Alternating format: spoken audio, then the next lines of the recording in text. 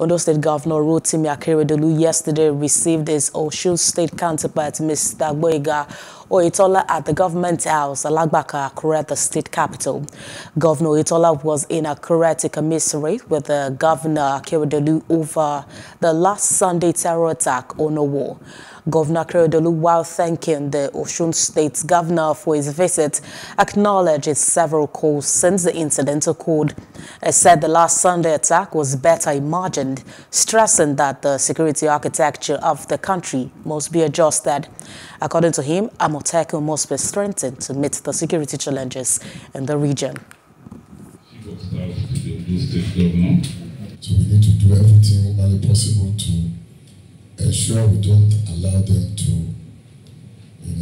turn our zone to an insecurity situation. Security architecture, we have to do something about it. We have to do something. It's not anybody promising us now about community police. It's not your community police. What we are talking about is state police. Hello. Hope you enjoyed the news. Please do subscribe to our YouTube channel and don't forget to hit the notification button so you get notified about fresh news updates.